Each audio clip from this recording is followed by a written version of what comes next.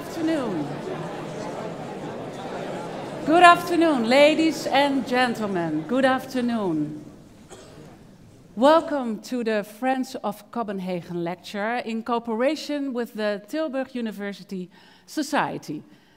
My name is Matroos. I'm a journalist for Dutch media, an anchor for Dutch media like BNR News Radio and the television program Buitenhof. And today I will be your host. We have a very important topic today, disinformation and democracy. And it's going to be a very exciting day, also because of our special guest today, Mrs. Applebaum. Thank you so much for being here.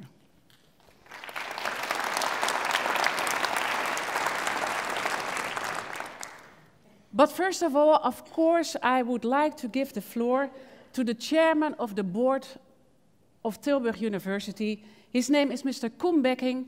Give him a big round of applause.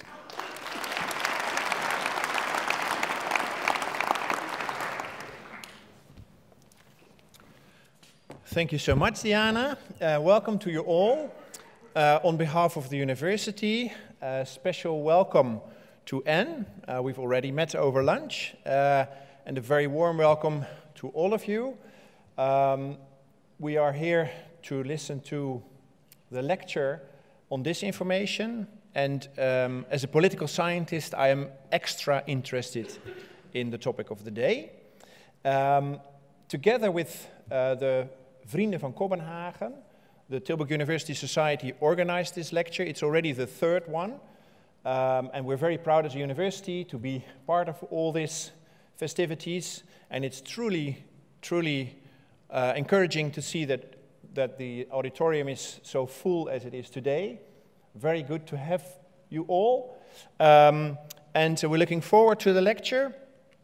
The Friends of Cobbenhagen, they are working very closely together with the university and with the new board of the Friends, headed by Wouter. They are very, very ambitious. So that is very good for us as a university to know that our alumni, that the board members of our alumni association are very ambitious. And we are very much looking forward to the fact that we will realize these ambitions together, Wouter. Eh? So enjoy the day. Thank you.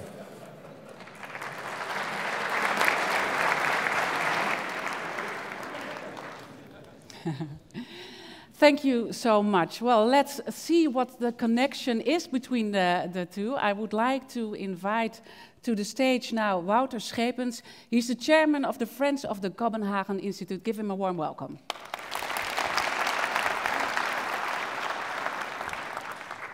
So, thank you. Welcome, also welcome. Also, there was already a remark about the cooperation between all these organizations. Can you tell something about it? Well, the Vrienden van Cobbenhagen is the alumni network of this university. Oh, maybe the mic a little bit higher. I think we had our 25th anniversary last year. So already for quite some time, we as alumni want to be part of the Tilburg University community. We try to play an active role in that. We feel ourselves as ambassadors of this university, telling our colleagues, our friends, how good this university actually is. But because I think for now less and less so, but still, Tilburg University used to be a little bit of a hidden treasure. We are here in Tilburg, which I'm sure, and it is debatable amongst alumni, but this is de schoonste stad van het land. And we all know that. We can debate it. But still, a lot of people don't know that. That's what we have to offer here. So that's one. And secondly, we organize a lot of activities for our alumni. We want to be a part of this network, yeah. A vibrant network, organize good meetings in a nice. Can I please take the microphone for you? Yeah, so I will be your assistant. even louder. Yeah, all right. So that's the point. Lots of activities, a lot of people, even more people. We invite you all to become a member of our society because we would like to spread this word and have more activity and more diversity really in our society. So everyone is welcome, all the alumni? Absolutely, absolutely. So that's what we want. I think that we used to have the reputation of being a little bit exclusive. It was a reputation. But I think now that we want to stay unique, but we are inclusive. We want to have more young people on board across all the studies of this university, because we feel that enriches our organization, our society. The power of a network is in the diversity of its members. I'm convinced of that. And so that is also something that is challenging for you as a chairman to... Yes. Yes, because if people look at me, they say, oh, this is the guy with the gray hair. Yeah. I still feel very young. I don't wear a tie, and I jumped on the stage. I hope you noticed. Yeah. And I can tell you that all the board members in our group are much younger than I am. I'm the only gray one. But still, I mean, yes, it is a challenge to attract young people. What we also notice in a broader sense in society is that people are a bit reluctant to commit themselves to organizations, right? Yeah. So, and as we are a society of, let's say, for the members, but also by the members, we want to have active members. That is a bit of a challenge to get everybody involved and to organize activities that appeal to all our members. Yeah. But I think we're on the right track. Okay. And when it comes back to your personal motivation, what was your personal motivation to join the Cobbenhagen, the Friends of Cobbenhagen? Well, I'm grateful for this university. I think that I spend a very important part of my life here. Mm-hmm. I think I literally, or is it fugly, at least intellectually, I've grown here, which was helpful. Okay. So I really feel I feel a sense of gratitude, but I also feel a sense of pride. I mean, this is an institution that I don't shy away of telling the story of Tilburg University. And I like to meet other alumni and to have interaction with them and to learn from others and to share ideas and to make sure that this university, that we can play a little role in building this ecosystem and helping the university to flourish. Okay, because we are living in an interesting time, of course. Yeah, it is an interesting time, and I think that universities are very important. I'm very much looking forward to the speech of Anne on disinformation and democracy. That's also something that I'm concerned about where we're going. And we had a very interesting workshop before this, and there's a sense of doom and gloom, and I hope we can give it a positive twist also this afternoon. Well, anyway, even if it remains doom and gloom in the outcome of the presentation, we invite you all for beer and wine afterwards. Yeah, so it will all end in a good way. We will drink to the future anyway. Okay, maybe to reflect on this year, or the coming year, are there concrete plans? Yes. What we noticed, we did some research amongst the alumni, and we had an annual fee of 500 euros, and it was we felt that it was too high, so we've decided to decrease that, to reduce that to less than 300 for people who are 35 years and older. For people who are younger, it's even less. This is a bit of a sales pitch, I'm sorry. But in that fee, I mean, all dinner, drinks, activity is included, so it's a bargain. It is a bargain. And so that is a plan. I mean, this is really a means, a very concrete step to invite people to become a member, to have a broader membership base, more activity and more fun. Okay, and there's some to register? Yes, we will have a flyer when you leave this room. We will call you, we will hunt you down, we want you to become a member. So, looking forward to that. Okay, I would like to thank you so much, and you're going to jump down again? Yes, I have to now. No, you can also take the stairs. Give him a big round of applause. Thank you.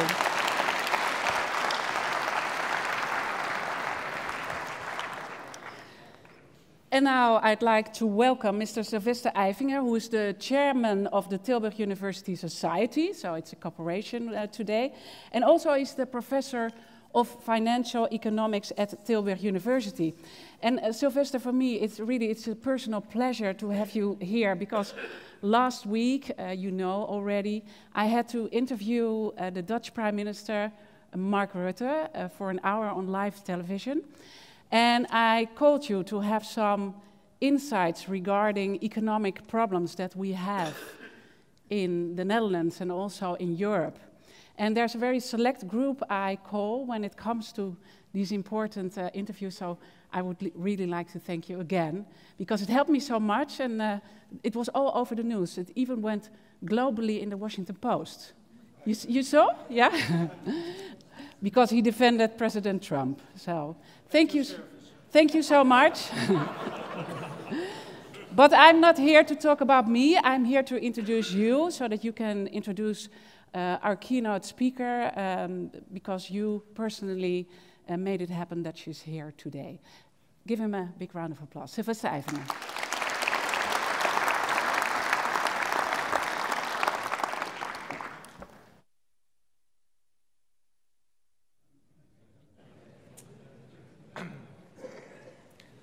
You think, why is this man walking so slowly?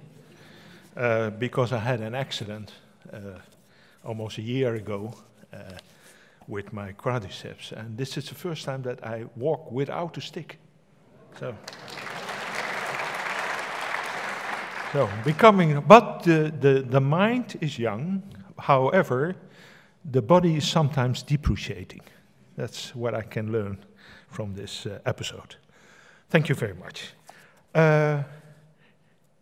It's my great pleasure to introduce Professor Anne Applebaum. And before I introduce her, I could really recommend her webpage, which is fantastic, not only with her columns from the Washington Post, but other columns she writes, articles, and it gives also a very good description of what she has done, and that's very broad. Anne Applebaum is a columnist for the Washington Post. She's a historian. She is a Pulitzer Prize winning historian. That's very special. She is also a professor of practice at the London School of Economics.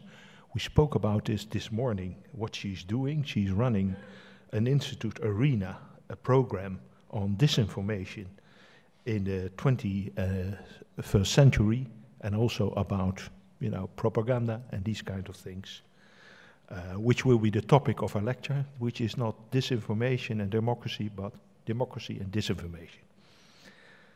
She's formerly a member of the Washington Post editorial board, and she also has worked as a foreign and deputy editor of The Spectator magazine, political editor of the Evening Standard, and that's very important, from 1988 and to 1991, when there was this Wende in the Soviet Union and also in the East Bloc, she covered the collapse of communism as the Warsaw correspondent of The Economist magazine and the Independent newspaper.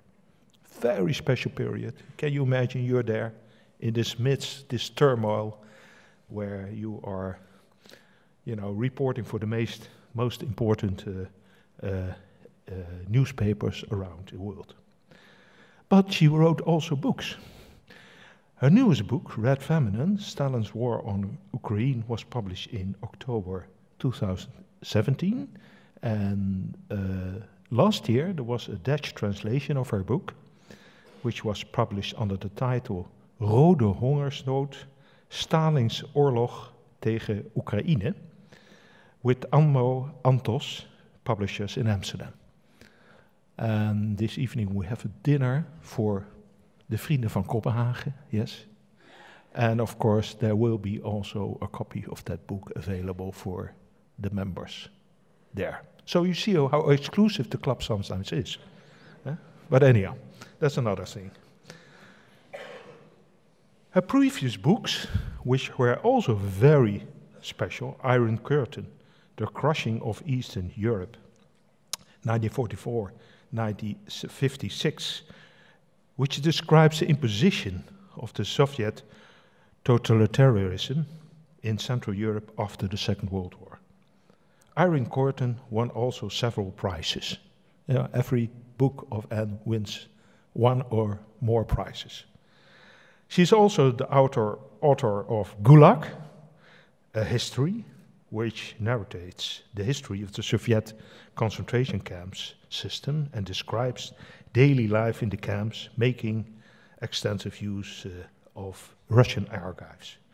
And this book, I think the most famous book, everybody maybe read that book in Dutch or in English, won the Pulitzer Prize for nonfiction in 1994. Then both Gulag, Iron Curtain and Gulag, a history, have appeared in more than 24 translations, including major European languages. So, for example, both books are available in Dutch, both Iron Curtain and Gulag. And I really recommend you to read that. But more than that, Anne has, of course, a very dynamic life as a writer, as a historian, as a columnist, but she's also the co-author of a cookbook. Can you imagine? From a Polish country house kitchen. And that's because, of course, Anne is married to a former Polish minister who is now also doing advisory work, and has also a residence in Warsaw, next to London. And maybe you have a penthouse or something in Washington? No, oh, sadly not. Okay, sorry about that. Sorry. But anyhow, so, what is important is that Anne also has written over the years, you know, in the New York Book Review, the Review of Books, the Wall Street Journal, New York Times, Financial Times, International Herald Tribune, Foreign Affairs. But most of all, she's famous for her columns in the Washington Post. I read them, everyone. And I reread them because they are so nicely composed and so strongly analytical that it's a joy to read it. It's a joy to reread it. Recently, she published 2 important columns this week, this very week. First, on the 15th of January, that's about Brexit. Now you saw this turmoil in the House of Commons. And the title was, Theresa May Experienced a Historic Parliamentary Humiliation. That was on the 15th of January. But 2 days before that, there was also a column by Anne on the Trump-Putin revelations, tell us what we already know all along. So that was 2 days earlier. You see how broad she is. And if you read the columns, they're razor sharp. There are very balanced analyses from, I would say, the US perspective, UK perspective, and the continental European perspective. I don't think many people can write these columns. She has also lectured at Yale, Harvard, Columbia Universities, as well as Oxford, Cambridge, and London. And she held in 2012, 2013 also a special Roman chair of history, of international relations at the London School of Economics, where she's still professor of practice. And that's, of course, a very reputed institution. Anne was born in Washington, D.C., 1964, if I may say so. And after graduation of Yale University, she was a Marshall Scholar at LSE and St. Anthony College in Oxford. And her husband, Radoslav Sikorski, is now a Polish politician and writer. And they have 2 fantastic children, which is also an effort to raise them in this special turmoil time. Commuting between Warsaw and London, but not always with Washington, is not easy. Sometimes I have the feeling that you write your columns at the airplanes or in the airports. Is that true? Okay, I already guessed that. So, ladies and gentlemen, I want to finish. May I ask your attention for the 3rd Vrienden van Cobbenhagen lecture by Professor Anne Applebaum on democracy and disinformation.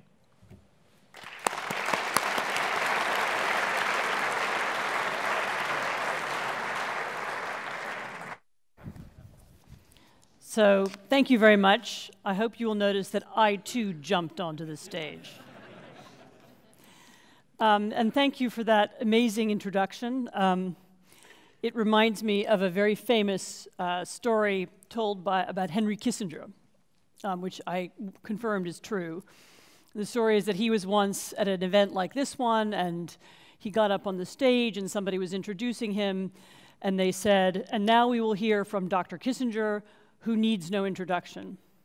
And he said, I'm sorry, I can't, he has a very distinct accent which I cannot imitate, but he said, "I may not need an introduction, but I so enjoy them."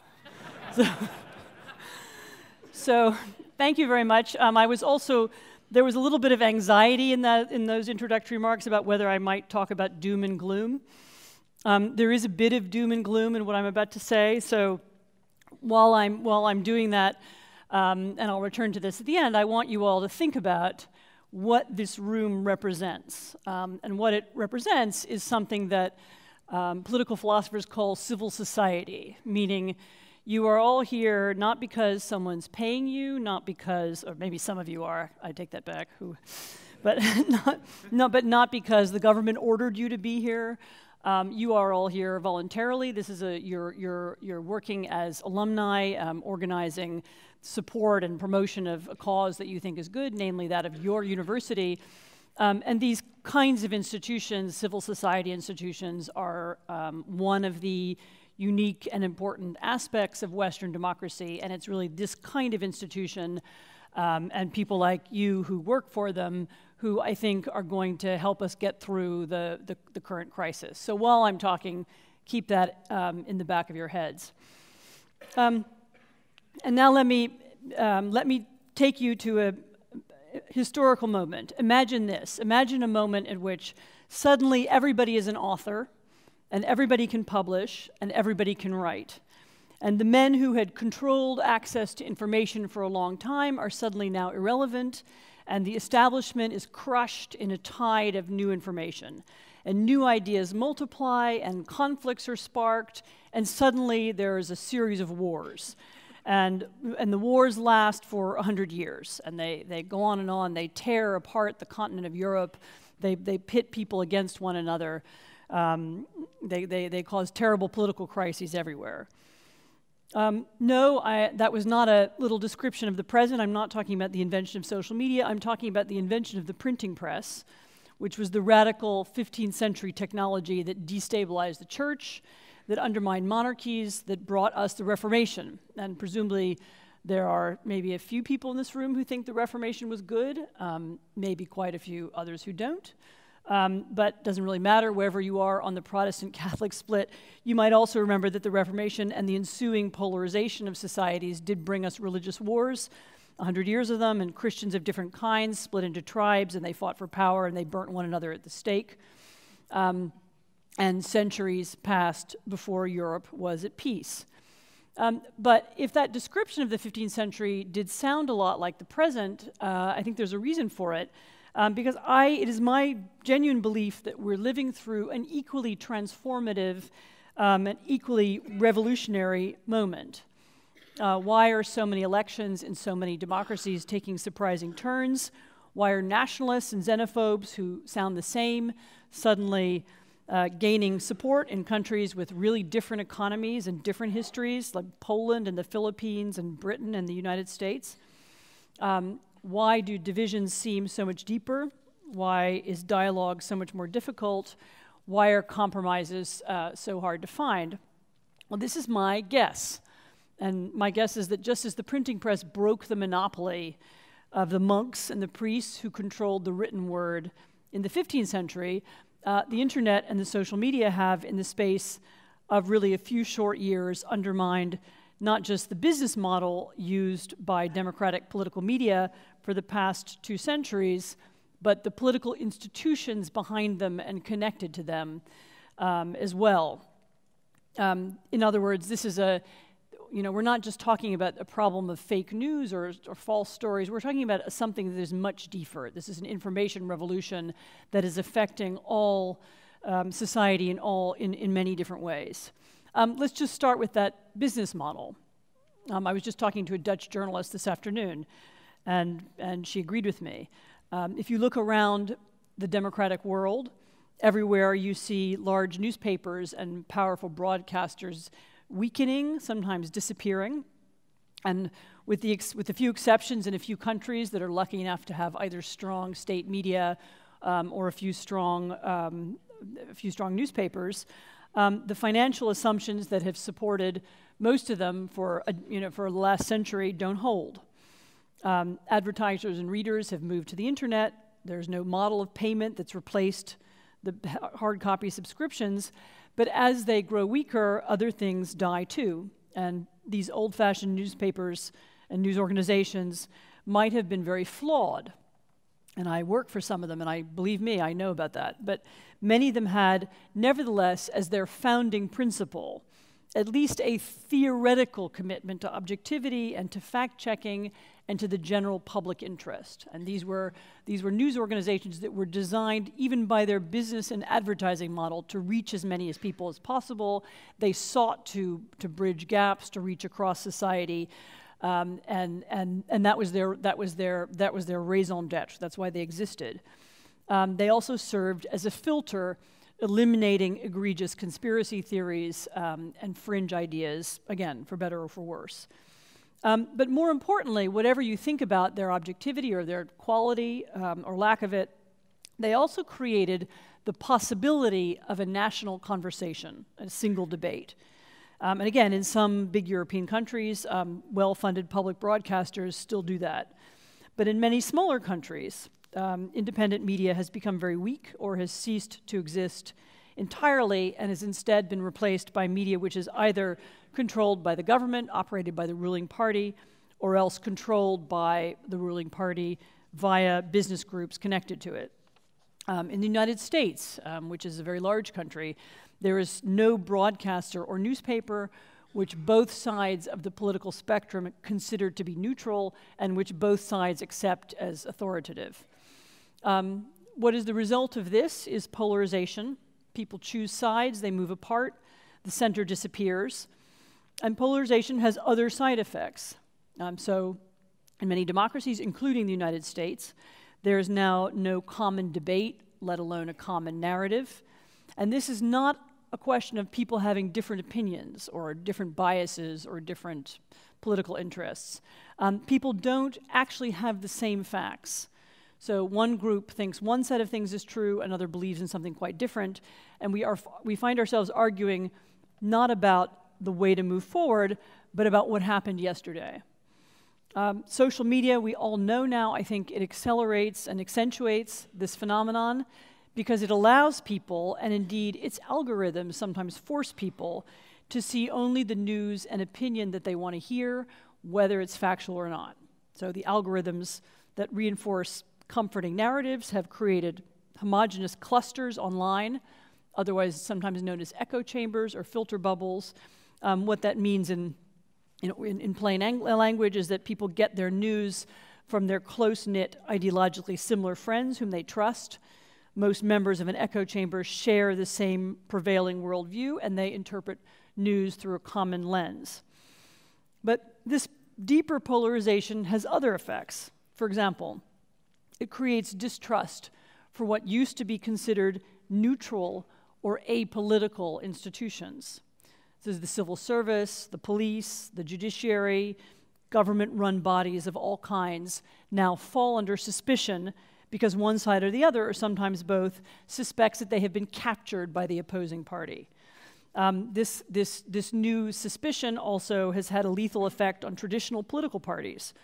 These were once based on real-life organizations like trade unions or the church, but now, instead of looking to real organizations, more and more people now identify with groups or organizations or just ideas and themes that they find online in the virtual world. So people can reach across traditional social and geographic lines to form interest groups in ways that undermine traditional politics, but both for the better and for the worse. These new parties that succeed in converting virtual support into real votes do so because they've taken advantage of this change.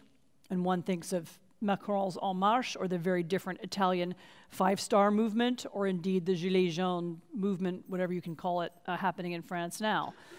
In many places, though, this may be one of them, this phenomenon has also led to deeper fragmentation, and again, increased partition. So grouplets hunker down, they barricade themselves into ideological ghettos, and they aren't worrying anymore about the general interest.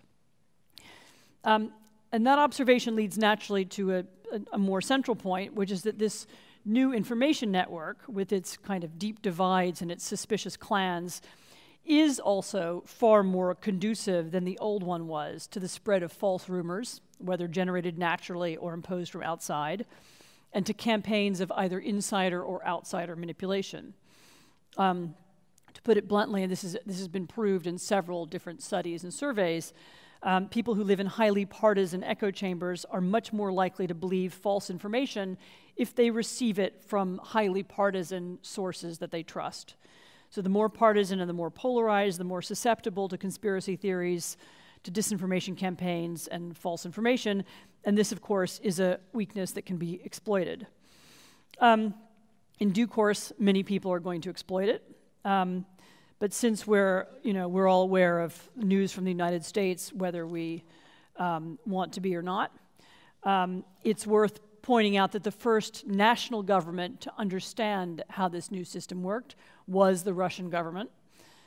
We now know that in the US election, professional Russian trolls deliberately sought out partisans. In other words, they looked for those alienated groups online, ranging from anti-immigration groups who were pro-Trump to Black Lives Matter activists. They also created fake anti-Trump groups whom they targeted in an effort to get them to not vote for Hillary Clinton. In other words, they targeted people with false information, both either to get them to vote for Trump or to stop voting for Clinton.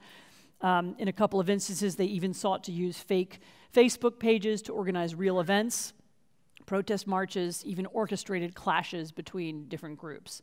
As we now know, this kind of activity was combined with a more traditional form of cyber attack, the hack of the Democratic National Committee, material from which was spun into hundreds and hundreds of different kinds of stories, ranging from, Democrats are anti-Catholic, that was one strand, to Hillary Clinton runs a pedophile ring in the basement of a Washington, D.C. pizza restaurant.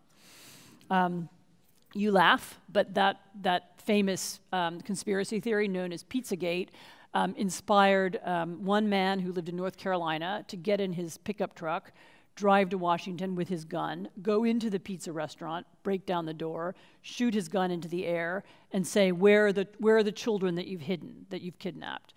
And the pizza restaurants, they're in the basement. And the pizza restaurant said, we don't have a basement. And there was, of course, nothing there. And he, interestingly, apparently felt very abashed and embarrassed before he went to jail. At the same time, each one of these groups can run Twitter campaigns that promote particular memes and hashtags in order to make these ideas seem more popular. And actually, there was a Russian involvement, we now know, in Pizzagate, in kind of supporting and making posts on Facebook and so on seem more popular than they were. Particular messages were amplified by the use of bots. As the younger people in this room know, but maybe some older ones might not, these are bits of computer code that can be programmed to imitate human social media accounts and can pass on particular stories. Many millions of them now operate on all of the social media platforms where they're used for all kinds of things, but among other things to distort reality, to make particular ideas trend and seem popular, and to make particular narratives seem as if more people are reading them as well. These tactics are now widely used across Europe as well, although I don't think the awareness here of how they work is as widespread. During the German elections last year, I took part in a data analysis project at the London School of Economics, and we found plenty of evidence, actually, of all these tactics, which in Germany were aimed at boosting the support, both real and fake, of the Alternative for Deutschland, or AfD, which is Germany's far-right party. Pro-Russian media and Russian trolls working hand in hand, I must say, with the international alt-right, which now also operates online. You don't have to be Russian to do this. Spent the months before the election echoing and repeating divisive messages, anti-immigration, anti-NATO, pro-Russian, and of course pro-AfD. They targeted very specific groups. They targeted people who are already on the German far right. They targeted the Russian-speaking community in Germany, which is much bigger than you think. Thanks to immigration from the former USSR, it's several million people, and to some extent the far left too. And the point was, they were trying to drive as many people as possible into echo chambers where they would hear the same messages over and over again, some true and some false, and in order to motivate them either to vote or not to vote, depending on which the group was. I haven't myself worked on the Dutch internet, but I know that similar studies have been done here. It's a very similar pattern.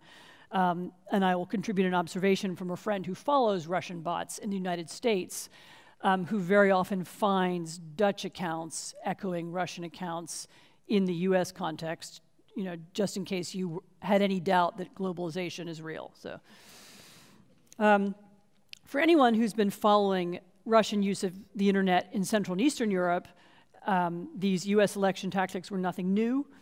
Sponsoring extremism is something that the Russian state, like the Soviet state before it, has been doing for many years. Kind of throwing compromat or secret material into the public space is an old tactic. Governments in Hungary, Slovakia, Macedonia, and Poland, among others, have also been brought down by secret tapes or leaks like the ones used in the US election. As in the US election, this so-called secret information was often spun into hundreds of conspiracy theories that may have borne no relation to the original text. Online disinformation campaigns involving fake websites or fake photographs or fake stories have long been used to great effect in Ukraine as well, of course. Maybe that's why, having followed politics in Eastern Europe for many years, when I watched the US election unfold in 2016, I had this very clear sense of déjà vu. Maybe here's where I should confess that I have a personal interest in Russian disinformation campaigns. A couple of years ago, I was the focus of one of them. It had some very interesting spy novel elements. There was an Australian journalist who began writing about me. He had actually fled the United States in the 1980s, following an FBI inquiry into his KGB connections. And by some accounts, he was the last KGB recruit in Washington. He was never very important, but he had some minor job in the US government. But when he began writing about me more recently, his technique was much more up to date. He wrote articles containing a mix of truth and lies. You know, my book contract and was described as mysterious income from questionable sources, you know, maybe the CIA. He posted this material on these quasi-serious Russian business websites, and then he let others do the rest. And it was very eye-opening. I watched the stories move around through a kind of system that I realized had been constructed for this purpose. So eventually these articles were echoed or quoted in a dozen places. So other websites with ties to Russian business, on Russia Today, on the website of the American Libertarian, Ron Paul, in the comment sections of Polish newspapers. And this trickle continued until months later, WikiLeaks, in November 2015, well before the organization became notorious for its role in the US election, tweeted one of these articles to Julian Assange's 4 million followers. It was very unnerving, but it was also very educational and very interesting, because as I watched the story move around, I saw how this world of fake websites and fake information exists to reinforce one another and give falsehood credence. You know, many of the websites quoted not the original source, but one another. There were a lot more of them than I had realized. Though I also learned that many of their followers, maybe even most of them, were fake. They were also bots. In my case, it also turned out not to really matter. Most of the people I know and encountered in my life have never read any of these stories. They live in a different part of the internet, and they didn't see them. And also, I'm, not that important enough, for it to really matter. And I just had to learn not to care about this particular disinformation campaign, just as I've had to learn, we all learn, I think now, not to care about all kinds of other things about me and my friends and places that I care about that are said online. My point is different, namely that these systems have been in place for a while, that the production of false stories relies on entire ecosystems, that those who created them are constantly updating them, and that it's time we tried to understand them better. They are not confined to electoral politics or electoral years. Botnets, these groups of bots that are linked together, can be used in a lot of ways, even when nobody's voting, and repurposed. Amusingly, our German project discovered a commercial botnet based in Nizhny Novgorod in Russia, which promoted the AfD, as well as escorts in Dubai, car advertisements, and material attacking Alexei Navalny, who's the Russian anti-corruption activist. Other studies have revealed how the exact same trolls used to promote Trump were turned around a few months later to attack Emmanuel Macron. In other words, these are often commercial operations. You can rent them. You know, you can say, you can ask a botnet to do X or Y, and it will do it. It's also important to understand that it can take other forms, disinformation. A few years ago, the US Defense Department uncovered a Russian effort to hijack more than 10,000 Twitter users at the Pentagon. Messages were sent linking to stories about sporting events or celebrities. When you clicked them, the links took users to a Russian-controlled server. It downloaded a program that allowed Moscow's hackers to take control of the victim's Twitter account. So this scheme was rumbled. It was discovered. But think about what might have happened if it had succeeded. So imagine the chaos that could be unleashed if authentic Defense Department social media accounts, with the authority of the US Armed Forces behind them, began tweeting disinformation. You know, what if this happened during a natural disaster? Or what if it happened during a terrorist attack? You know, what if the terrorist attack was begun deliberately and the disinformation campaign planned in advance to go with it? As each tweet backed up the others and covert Russian agents amplified the messages, you know, the result could be real panic or confusion. Nor do you need the Defense Department to be the only target. As I've said, we now know that Russian trolls created both Facebook and Twitter accounts that pretended to be anti-immigration activists in Idaho, as well as Black Lives Matters activists on the East Coast. You know, what if these were commandeered at a crucial moment? For example, during a race riot or at a moment of political unrest. You know, couldn't they be used to increase anxiety and fear, and might that not have long-term political effects as well? Now, all these examples I've cited are Russian, but of course that is misleading. Russia is simply ahead of this game. They just got interested in it before others did. For historical reasons, the Russian secret services understood the possibilities of internet disinformation before anyone else. In the Soviet era, the KGB had whole departments devoted to what we now call fake news, famously spreading not just Soviet propaganda, but also, for example, a very famous rumor that the CIA had deliberately invented the AIDS virus.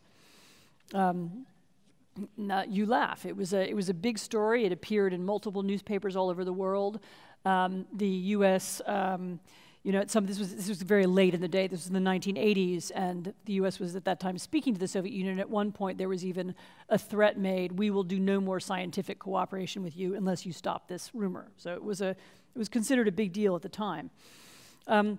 Soviet Union is now gone, of course, but there are also reasons why the KGB's descendants have devoted so much time to thinking about this in the present. It's a very cheap way for an impoverished ex-superpower to meddle in other countries' politics. Moreover, the Russians have a direct interest in weakening and dividing Western democracies, more so than most. This is for someday for a longer conversation, but the Russian interest in undermining the West is both practical and ideological. What Russia fears about the West, or what the Kremlin fears rather, is not our tanks, or our soldiers. What they're really afraid of is the power of democracy rhetoric. This is something that Putin saw himself when he was in East Germany in 1989. It's what they saw in Ukraine in 2014 when people were waving EU flags and chanting anti-corruption slogans. This kind of event, this kind of revolution is what he is afraid of, and so the easiest way for him to fight it is to undermine the systems, both in the eyes of Russians in particular, but also in the eyes of people who live in this part of the world. So it is absolutely an ideological and political strategy. We don't want to, we would like to undermine what the West is and what it stands for, so that it doesn't become attractive to Russians. But although the Russians were the first to invest in these things, others will follow them and are already doing so. The Trump campaign's means of campaigning in the US wasn't that different from what the Russians were doing anyway. Other governments might do it. political parties, private companies. Somebody recently described the recent Mexican election to me as a bot war with no rules of engagement. Almost every group in Mexican politics was creating botnets to fight against the others. You know, there's no big bar to entry into this game. It doesn't cost very much, certainly relative to creating weapons, real weapons. It doesn't take very much time. It's not particularly high-tech, and it requires no special equipment. Now, I can imagine what you're thinking now. If only we could stop this from happening, if only somebody was in charge of stopping disinformation campaigns, I don't know, supporting the traditional press and fixing the partisan divides. And here we come to the black hole at the heart of the problem, which is that nobody is responsible for solving it. Democratic governments don't censor the internet. They aren't in the habit right now, of funding independent media. And of course, if they did, it would cease to be independent. The militaries of, I don't know, France or the Netherlands or the US are not set up to fight information wars. NATO can control tanks, but it is not going to wade into the social media wars that go on in its own member states. Even counterintelligence services are very queasy about taking part in political debates inside their own countries. You know, it just isn't their job to, you know, penetrate echo chambers, to counter conspiracy theories, or to bring back trust to democratic institutions, let alone to reinvigorate the traditional press. But if public institutions can't do it, if military institutions can't do it, and tech companies won't do it, then who can? And the answer is going to be unsatisfying, because I don't think that there is one silver bullet solution. There may be some clues from the past. As you know, as I've said, the 1980s, we know in the past, were also a kind of high point for disinformation in response to, for example, the CIA had invented the AIDS virus story. The Reagan administration created something called the Active Measures Working Group, a kind of interagency group that brought together a wide range of people, you know, from the CIA to the United States Information Agency. Today's equivalent might be a European-wide body with a similarly broad range, perhaps including tech companies, academic institutions like this one, media, civil society, and policymakers. Maybe together they can again define the disinformation agenda, create tools and bodies that can track it empirically and transparently and push back strategically. More research and analysis is also part of the answer. But again, some of the solution may also lie inside the tech platforms themselves. You know, imagine what could be achieved, for example, if the major internet platforms could be persuaded that the world they are helping to create is not one that will be conducive to the work that they do. What if they could be persuaded, for example, to cooperate on the issue of online anonymity? You know, without question, anonymity on Twitter, on Reddit, in comment sections of newspapers gives almost complete freedom to people who are driven by bile or greed or ideology. You know, in real life, we are all suspicious of people who cover their faces online. I mean, who cover their faces in real life. If somebody walked in the room right now with a mask on, we would not necessarily accept them into the group. We would be made nervous by them. You know, perhaps online, you should also have to prove who you are before you enjoy the full protection of the law. You know, if tech platforms wanted to do so, they could create ways for people to prove they are real without necessarily revealing their identities to all and sundry. You know, we should be able to back up our email and social media accounts with other credentials, with bank details, phone numbers, addresses, government-issued identities. You know, we don't need to give the actual details of these to tech giants. We just need the custodians of our data to issue an electronic token confirming that we want to use one identity to back up another. Some systems for authenticating online identity exist already.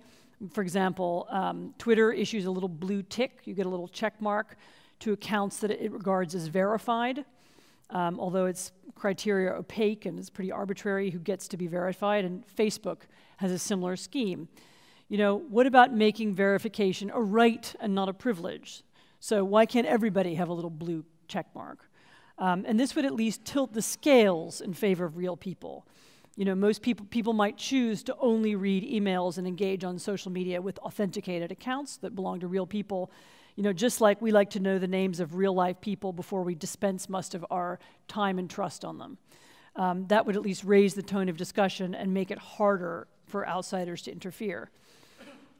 Tech companies drag their feet on this because vast numbers of their accounts are fake, perhaps 20% in the case of Facebook and maybe up to half on Twitter. But if the tech companies won't do it, maybe governments should. You know, in Estonia, the government has created a system that gives every resident of the country an online identity, a totally secure passport that gives them both rights and responsibilities online. What if the European Union were to offer the possibility of e-citizenship to every European? You know, what if social media platforms were to require participants to have this kind of online identity before they participate? I'm just throwing out some ideas. You know, I think this is an area where there's a huge possibility for creativity. You know, what I would like to avoid is a situation where either Facebook or the Dutch government takes it upon itself to begin censoring online communities, because you know, we see that's begun already. It's not very successful. It creates a pushback. Maybe there are more fundamental things we can do to the structure of the internet to make it less chaotic. You know, in other countries, I've heard of people calling for social media advertising to be regulated the same way that advertising is regulated in other spaces. You know, why is it that people who make a political billboard have to follow certain laws, whereas people who make a political ad on Facebook don't? It makes no sense. German government has now made Facebook liable for material that appears on its site in Germany, for material that violates their laws on extremist speech. That's not going to work for everybody. Not everybody has Germany's laws, but country by country, I think we could be creative in thinking about how to do this. You know, the counter-argument is that regulation won't work, that the platforms and the internet more generally are changing too fast. Although a British politician of my acquaintance recently reminded me that in the 19th century, the laws that established protection for factory workers during the Industrial Revolution were also written in waves, and they were also altered over time to suit changing technology. Capital markets, which is an equally complex, equally fast-moving world, you know, the world of financial, you know, somehow we managed to regulate that too, even though it's absolutely packed with people who are trying to cheat and who you know, could make fantastic amount of monies by doing so. Nevertheless, there's a regulation that works. Why can't social media be regulated as well? Not censored, regulated. Some of the work I've done in recent months at LSE suggests some other possibilities. What if, for example, we start from the assumption that people who live in highly partisan echo chambers reject standard attempts at fact-checking? And so what if journalists try to reach them in different ways? We're running an experiment with some Italian computer scientists and an Italian newspaper, which is going to try and find different ways using narratives and different graphics and different authority figures to try and reach especially distrustful audience on the topic of migration. Finally, part of the answer, odd though it sounds, is you. And by that, I don't mean you as members of the Alumni Association of Tilburg University, but I mean, or you as academics, I mean you as citizens, because it's going to be very important over the next several years and even decades for the inhabitants of democracies to find ways of influencing and changing the new forms of media that might capture the hearts and minds of voters and not just their attention. It may be that everybody has to find ways to teach children to be literate in the 21st century, or else indeed to teach university students, in order to help people learn to distinguish propaganda from real stories on the internet. Everybody might find they have to interact with politicians and with judges and with civil servants in new ways, and all of us might find ourselves participating more in public life than we used to. The analogy that I like to use is to water. So all of us right now have running water. It comes out of the tap, we turn it on, it comes out.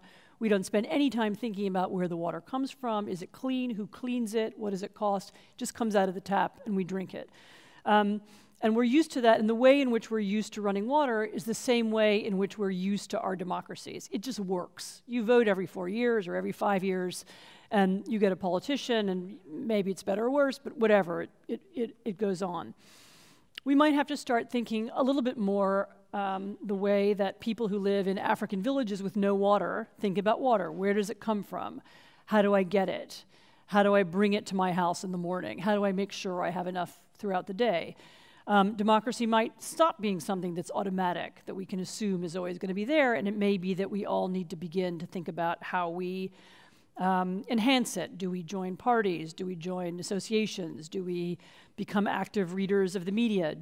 Somebody behind me just now asked what should be done to help independent media, and I said, you should buy a newspaper. And he said, oh, no, I buy a newspaper every day. I said, no, I don't mean buy a newspaper at the kiosk. I mean buy the newspaper, buy the institution. One new form of philanthropy may have to be local newspapers. They don't survive anymore. Dutch public television will always be fine. NRC Handelsblad will always be fine.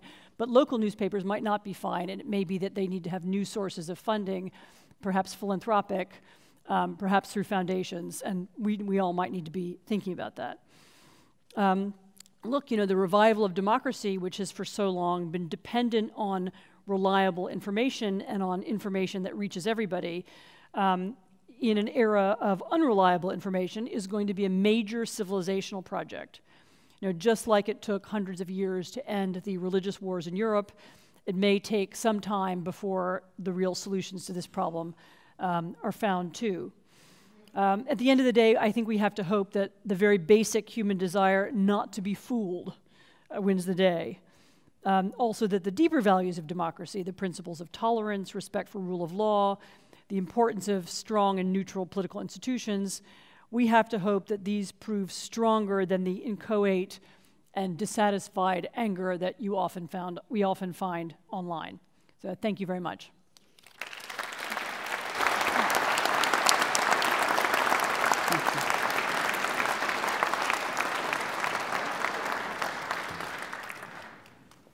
Thank you so much for your inspiring insights. It's a very interesting topic, like we said earlier.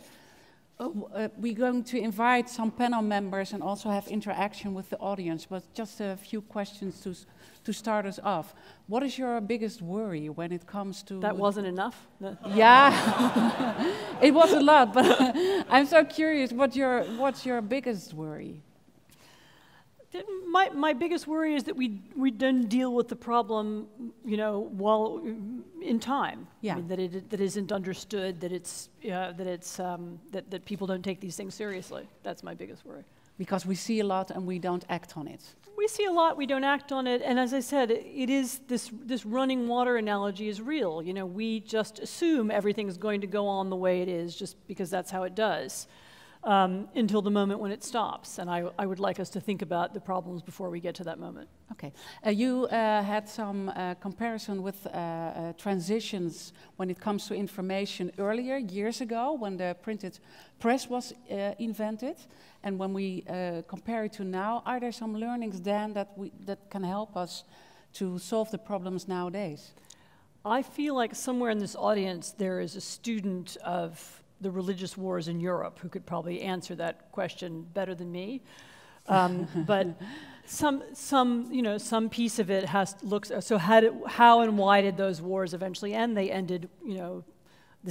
Please forgive me, historians. This is really very general, but kind of more or less they end when ideas of religious tolerance and the idea of the neutral state and the Enlightenment make it possible for people to live together in one society. So some new set of agreements or some new set of agreements about how we live and how we communicate will eventually emerge. I also saw a lecture of you, and then you were also talking about the transition when the radio was invented. Yes. So this is really almost every moment in history when there's a big change in the way that people get information, there's a political impact. And The other recent one that's very important was the moment when radio was invented. And the invention of radio, the first two people who really understood radio and who understood how it was different from the news and how it could reach a different kind of audience were Hitler and Stalin. And they both used the radio brilliantly. They understood what its impact could be. Having somebody's voice in your room was different from reading it in a press, and they both used it. And the responses to radio were interesting. One of them was the BBC.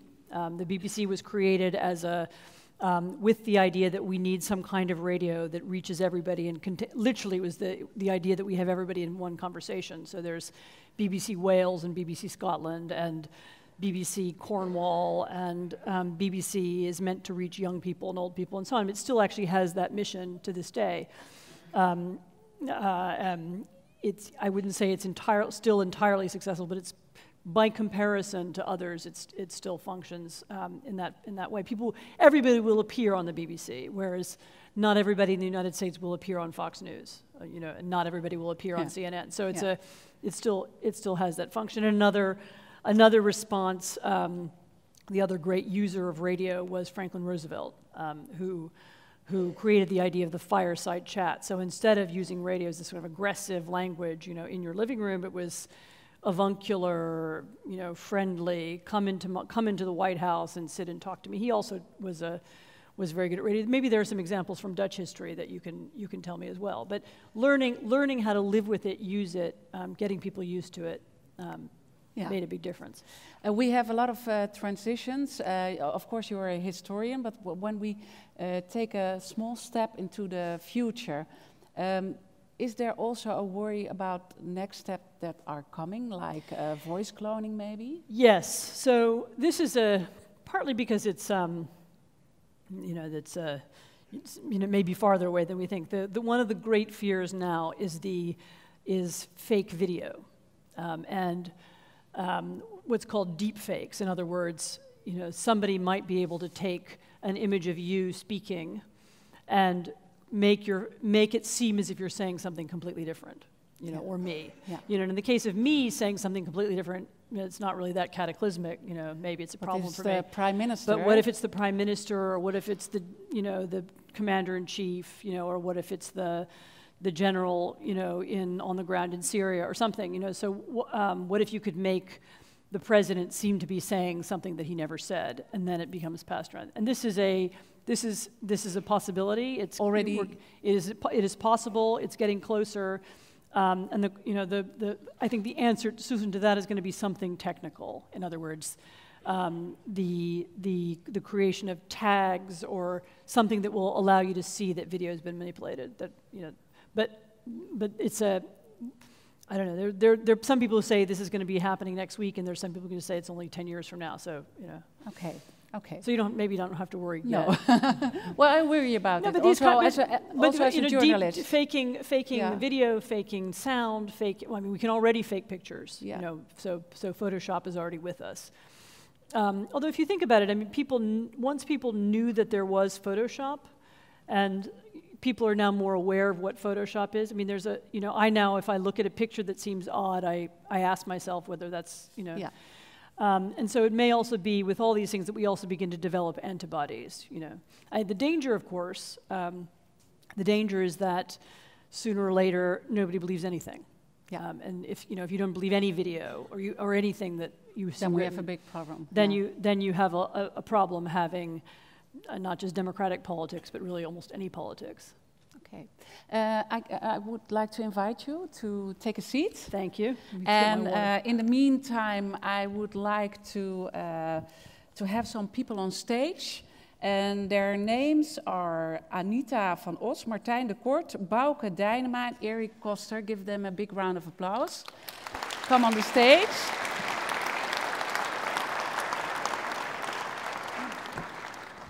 Because, as you know, earlier this day there were a few sessions which you also participate.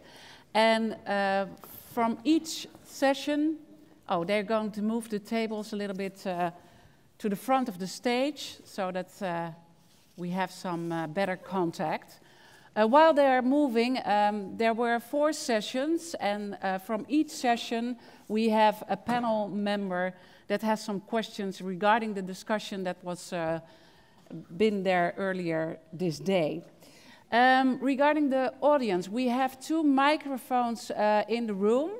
Yes, the colleagues there are at the back of the room. So if you want to say something, make a remark, have a question, also for our expert today, our keynote speaker, Anne Applebaum, please stand up and briefly introduce yourself. When you stand up and I will ask the mic to come to you, then you can briefly introduce yourself and then ask your question. This will all be in English, of course.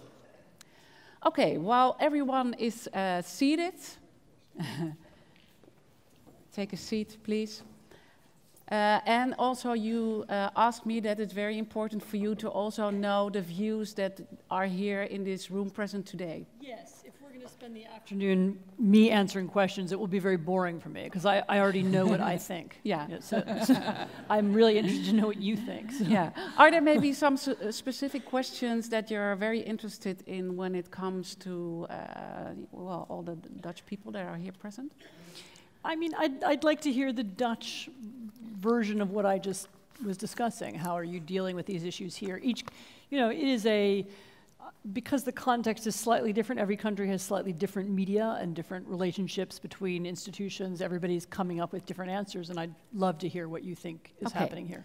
So please make her wish happen and also give your views regarding how we are coping with this problem.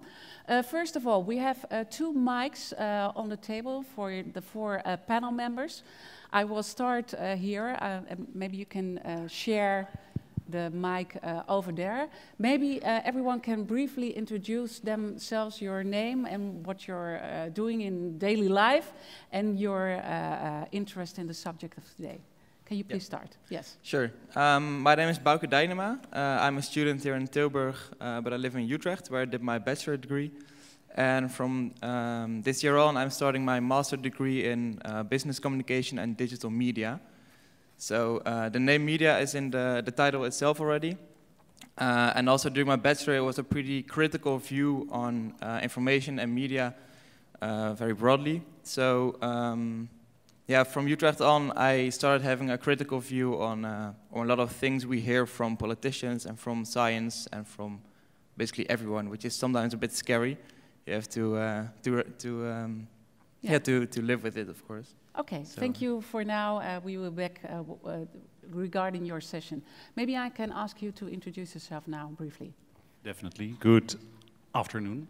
My name is Eric Koster. I've been a student here in University of Tilburg, the class of 2006, I think. I'm a lawyer by profession.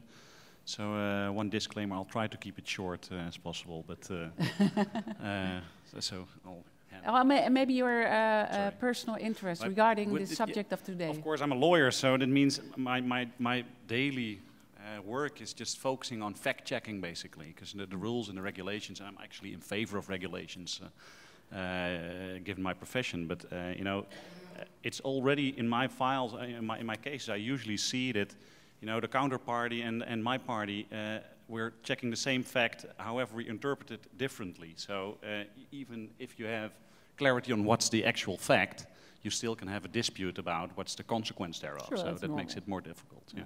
Okay, thank you for the introduction. My name is Anita van Os. I'm consultant and member of advisory boards.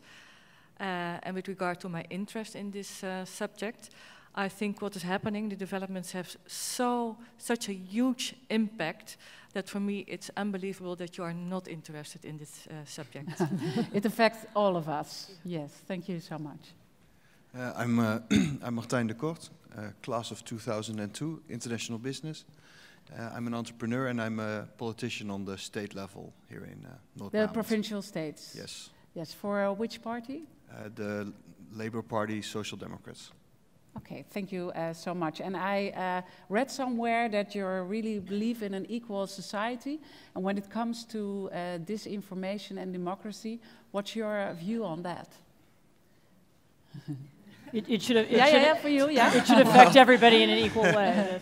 Well, maybe also because you were at the first session that we're now debating, also with the audience, of course, and with you all four present.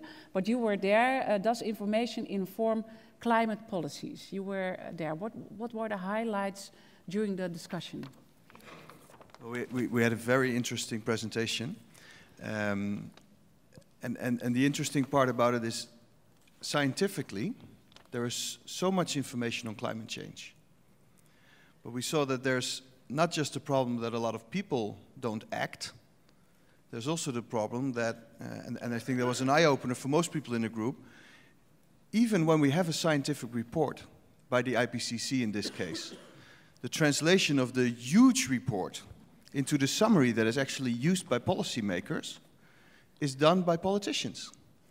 Countries had to unanimously agree on the summary of a scientific report. And we were shown which parts were left out. Parts that didn't fit with the, in this case, ideas of China and Brazil, because it didn't help their negotiating position.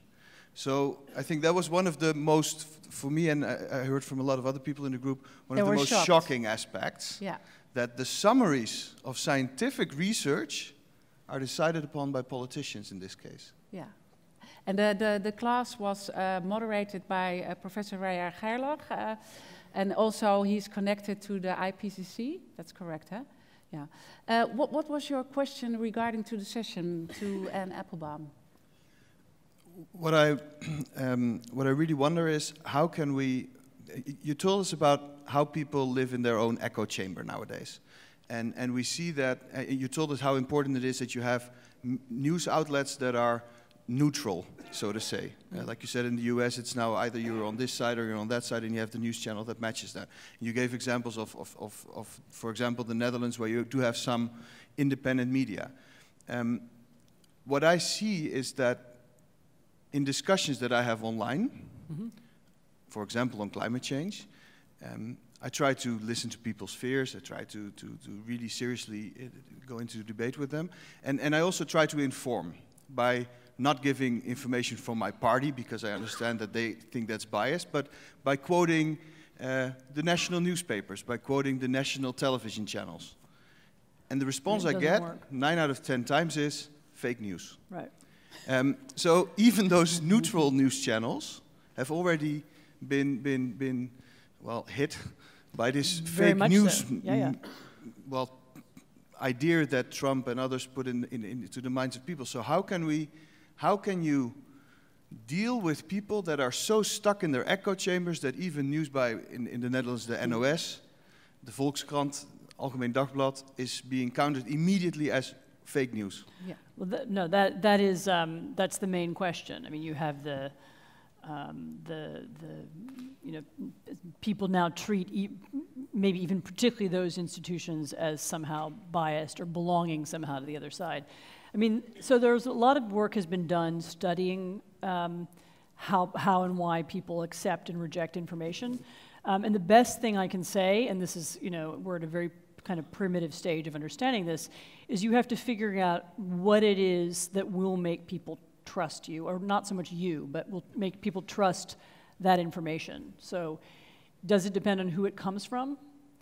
Does it depend on what it looks like? Does it depend on what form it takes? For example, I mean, and this may be something that it's worth maybe your party experimenting with. If you communicate, I don't know, just figures and data to people, do they accept that or do they reject it? If you communicate in the form of narrative stories, do they accept that or do they reject it?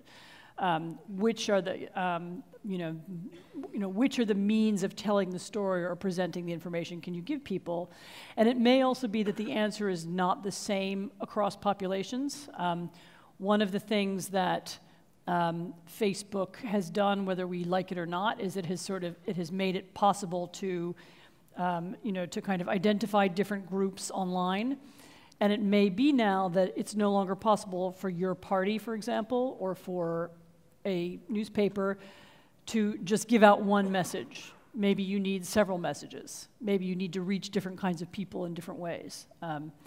You know, I didn't have any, you know, and this is something that, you know, once you begin thinking like that, what's the way to reach this kind of person?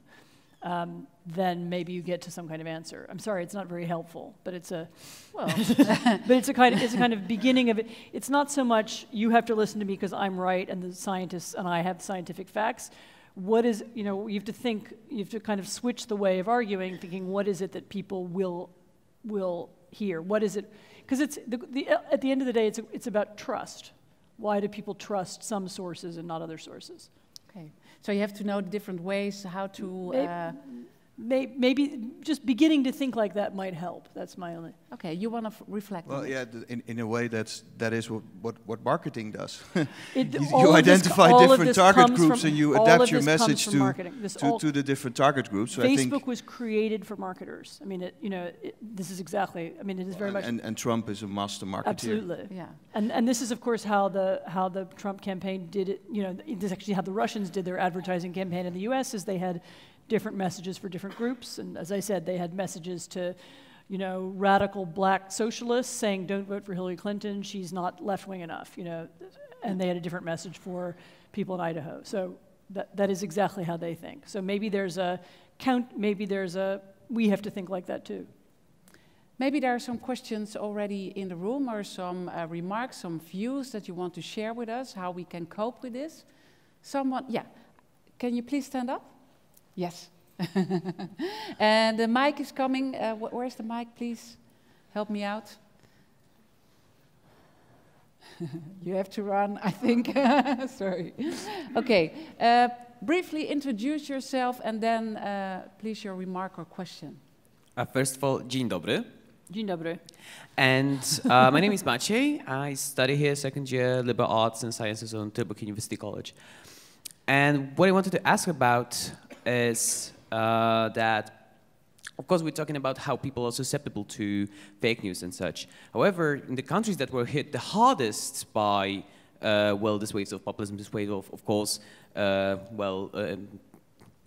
misinformation, like United States, France, Italy, we see a large pauperization of middle class and people who struggle economically in the regions that were harder hit by, well, really this financialization of European economy and, well, the reforms that were being introduced post-1980s and especially post-2008 after austerity politics were introduced.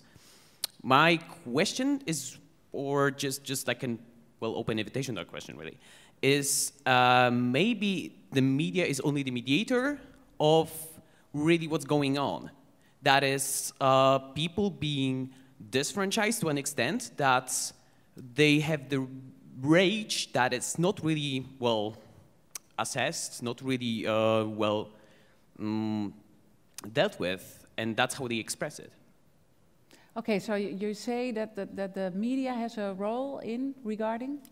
As in that this kind of misinformation, etc., works by people being desperate, by people not having well, the quality of life improved, and economics really failing them. So the question is it really an economic question rather than a media question? I mean, is the source of this economic? And that's the to an extent, yeah.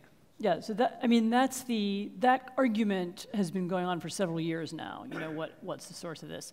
I mean, I believe that there are, and we're now onto a different subject, which is the sources of populism or the sources of anti-establishment sentiment in Western countries. The difficulty with saying that it's economic is that many of the people who are angriest are not the poorest.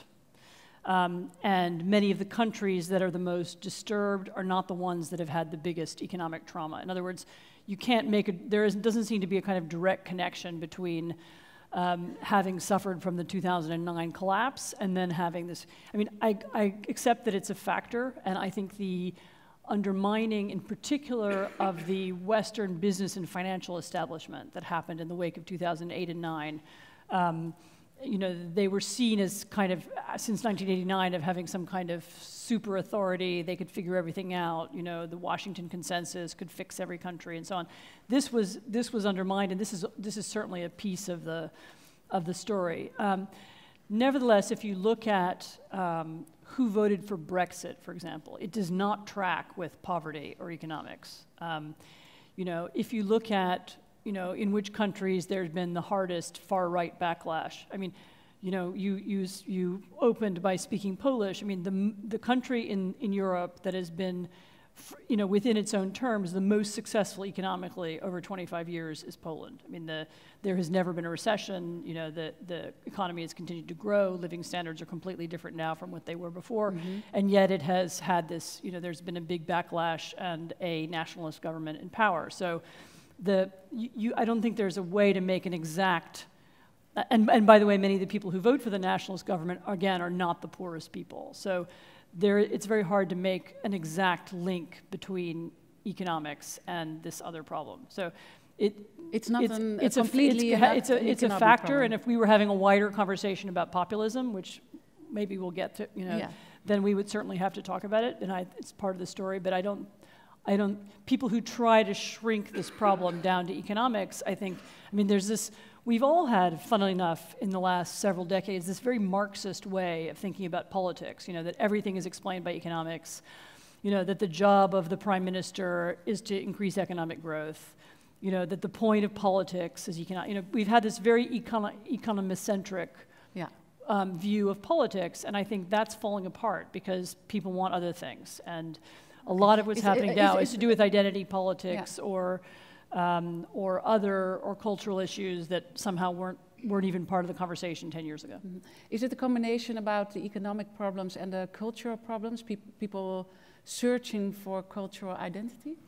So I think people want, as I kind of alluded to this in my talk, as traditional sources of identity disappear, trade unions, what was the left until recently, and it was a political party that emanated from a real life organization, which was the trade union movement. What was Christian democracy? It was, a political movement that emanated from a real life thing, namely the Catholic Church and the institutions around it. And as those institutions become weaker and people look for different kinds of identities online, then the parties break down too. Okay. We have one question over there, because there's also... sorry. To retort, just a minute. No. We want to have another question. Maybe you can give the mic to the... Just one question, and then we go to the second session. Sure. Hi, I'm Frederick. Great to hear you in person. I really enjoy your columns.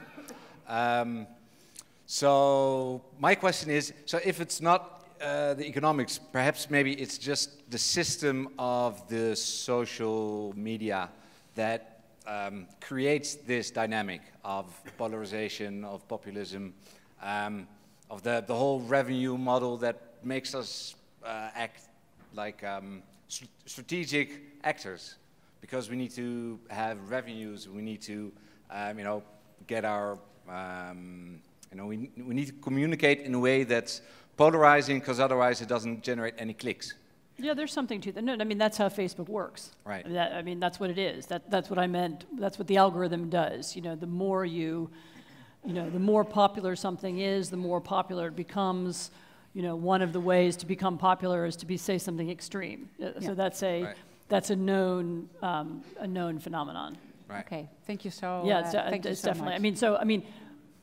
Not to get into too many deep into the weeds, but yes, there is one of the conversations to have eventually is the question of, should there be a public service algorithm? So we created public service television, right? We created public service radio. That was one of our responses to the invention of radio and television in order to keep our societies, talking about the same thing.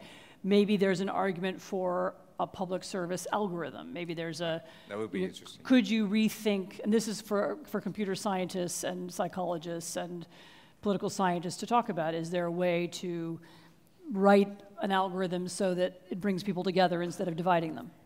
Okay, Yeah. thank you so much, Would and be also very thank you so much for your vision on this subject. Erik Koster, I would like to go to the second session. Yeah. The Truth of Fiction as Counterpunch to Fake News was hosted by Professor Heinders. Yeah. What were the highlights? Well, very interesting, actually, as the day is going on, going by here.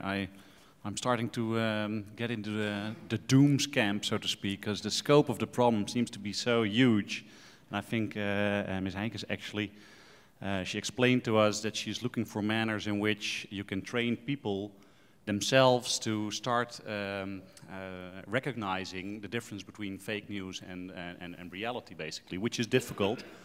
And part of that is by, if I'm not mistaken, by suggesting that people start reading more, reading novels, because nowadays, especially current novels and more recent novels, they start using realities and placing, let's say, the story within a reality of itself, yet the story is still a fiction. Which, you know, if you keep doing that and you keep reading those books, you start developing your own way in recognizing what's fake and what's not, and trying to find that, let's say, a difference between the two. Which, yeah, and of course, they pulled a little trick on us today, because they asked us, can you ask a question during the session? However, you thought of the question before the session started. So basically, my question has been evolving for the past 2 hours, because you answered most of them already. Yeah. It started out basically with a suggestion, should we have an independent agency paid for by the government, of course, which makes it in itself perhaps not that independent, that already checks news real time, although I also see issues there. So then, then we get to censorship pretty fast. Exactly. That's the problem. And I do have some historical awareness, so I do see some issues there. So which basically makes me rethink my question. And you also said that in the end it also boils down to people not want to be fooled. So it's up to us as a society, as citizens as well. And that's actually basically what you are saying also. I think it would boil down to training people to recognize fake news or not, and you know, helping them get a willingness. I love the idea of using fiction to do that. I mean, I hadn't heard that before, but as a way of talking about what's real and what's not. And because when you read fiction, of course, you suspend some, you know, depends on the book, obviously, but you suspend some sense of reality, and you follow the story. I mean, nobody's said that to me before, so I'd love to hear more from a professor who's trying to teach that. It's really interesting. Well, maybe the professor in pink is here. Maybe you can give a brief reflection on it. Where's the mic? Where's the mic? Oh yeah, okay, but we also, yeah.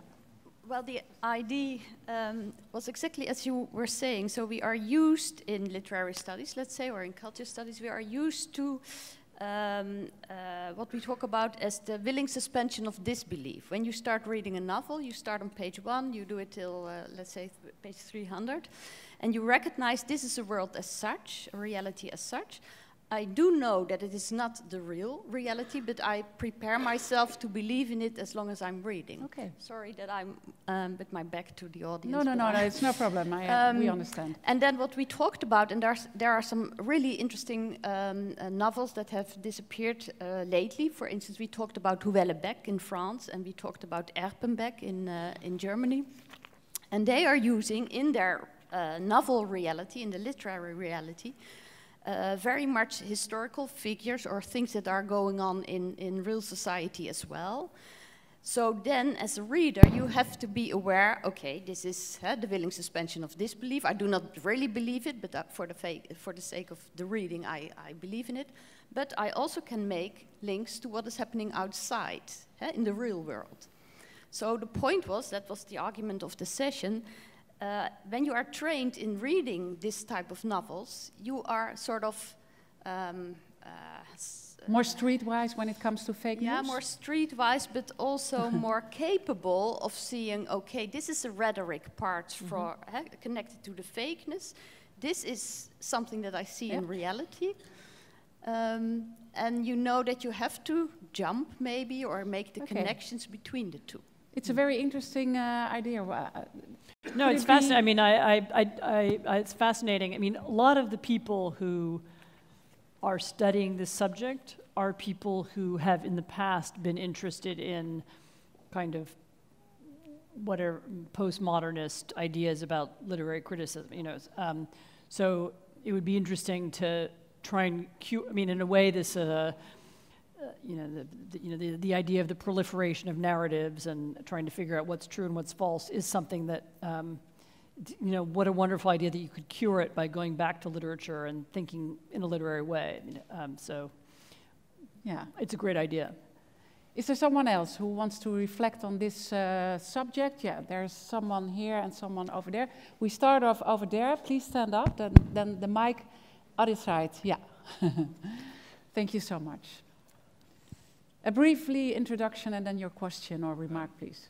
My name is Karel. I'm still in middle school, so I'm really pleased that I can be here because, yeah, this is a lot more interesting than my math class. This might not really fit in this subject, but the last years we saw a big rise in alt-right and alt-left. And, you know, they are really convinced that they are on the right side. And in my opinion, the only way we can improve our country is by working together. So do you see it as a threat that, you know, our society is starting to get so polarized? Thank you. Yeah, I mean, yes, I think you know, the root of the fake news problem is this problem of polarization, and that polarization is the real problem. It's the deeper issue. It's not just about fake stuff online. It's the impact of it. And so then the question is, what are the politics of anti-polarization look like? You know, who are the figures? What are the issues? Can you get people to work together? So lots of people are doing different kinds of thinking about it. In the United States, there is a charity or a sort of NGO, an organization called Better Angels. And it takes the name from a famous speech given by Abraham Lincoln, who talked about the better angels of our nature, meaning the better things, this is at the time of the American Civil War, are the things that link us together. And Better Angels is a group you can read about that seeks out people, they actually call them blues and reds, you know, people who are conservatives and liberals in America, and they have a kind of program where they bring people together and make them talk. Mm-hmm. And the point is not for each side to convince one another of their, you know, it's assumed that nobody will win the argument. The point is not to argue, the point is to come up with constructive projects they can do together, to think about what it is about the American system they both admire, what is the constitutional traditions that both support them. And it sounds a bit kind of mushy. When I heard it first described to me, I thought, ugh, you know, that doesn't Sweet talk. too nice, you know, doesn't sound like it. However, I have to say, I know several people who were part of starting this movement, and it is taking off with this amazing speed, and there are now dozens and dozens of these groups all over the country who are meeting and having these conversations. I have no idea whether, and maybe actually in a smaller country you might achieve more with that. But I mean, thinking about how, you know, for example, in studying what keeps people apart, it's almost always the case that people will say harsh things about one another online that they would never say in real life. You know, when you're sitting next to a real person, you have a different kind of conversation than you have with somebody, you know, on Twitter.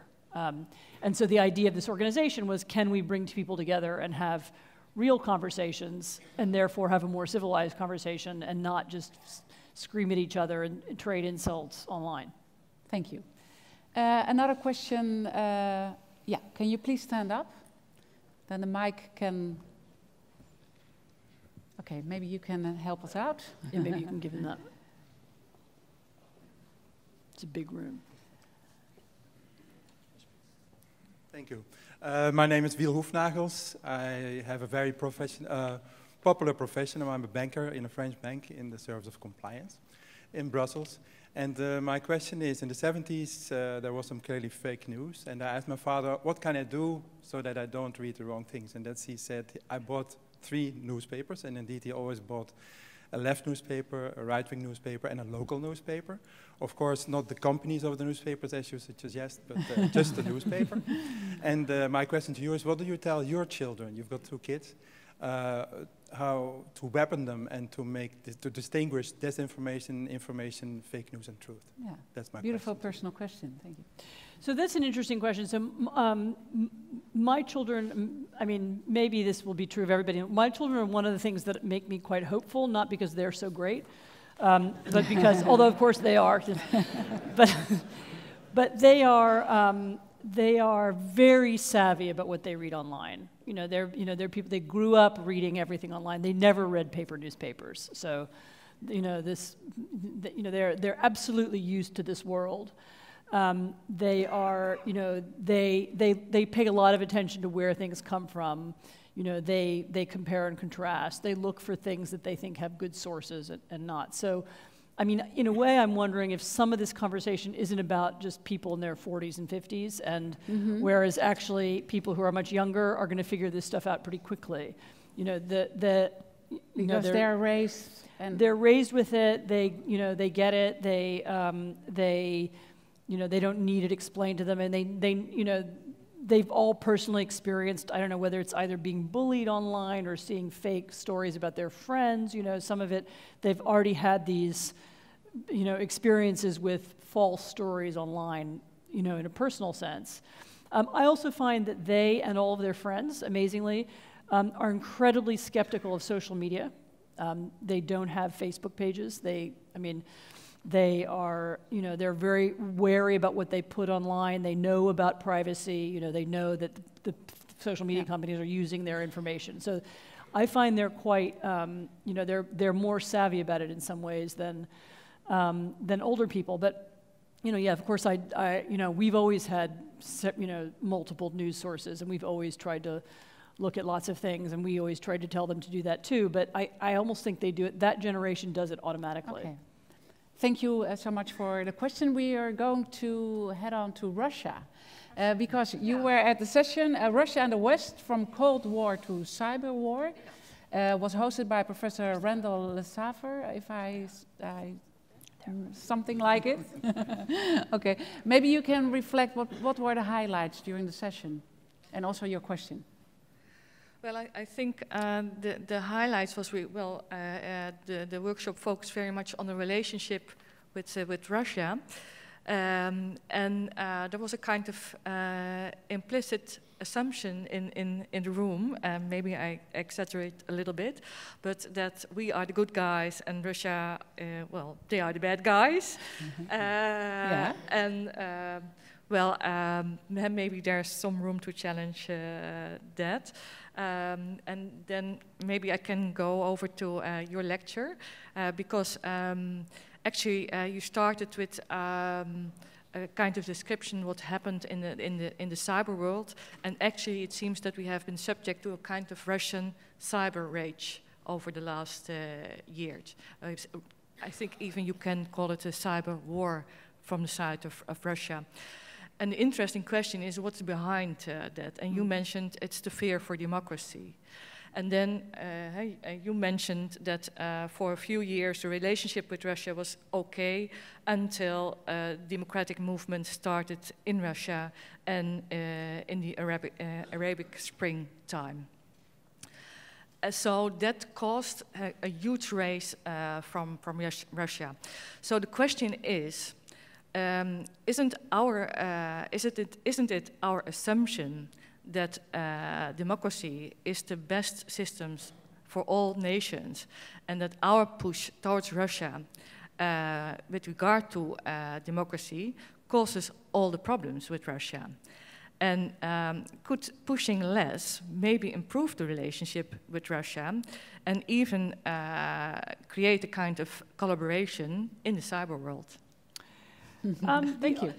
It's a nice idea. I mean, the only problem with that thesis is that it leaves out the Russians, and the Russian democratic opposition. Which, I mean, I wish that the CIA was clever enough to have created it, but I don't think, unfortunately, that it's true. And so most of the the pro-democracy movement in Russia, such as it is, or even sometimes I think pro-democracy is the wrong way, pro-justice or pro-fairness in some ways. I mean, most of that is coming from inside Russia. So it is not us pushing democracy in Russia, it's coming, from people there. And I'd also say I think it's true that that Putin's animus towards the West dates from both the 2011-12 demonstrations in Moscow and elsewhere, and also from the democratic revolution in Ukraine. But it's also, there's a deeper issue, which is that he, in the first 10 years when he was in power, his essential, and I'm kind of exaggerating to make a point, but I mean, his essential message to Russians was, okay, I'm corrupt, and the system isn't fair, but at least you're all getting richer, and at least we now have stability.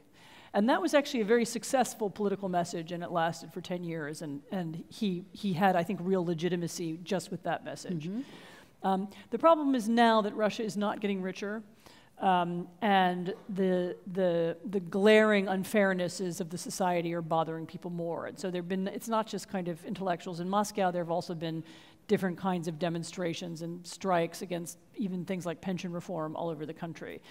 And this makes the Kremlin very nervous. And so part of what the other thing that they're doing now is that now the message is, okay, I'm corrupt, and okay, the economy is not going that well, but at least I'm making Russia great again.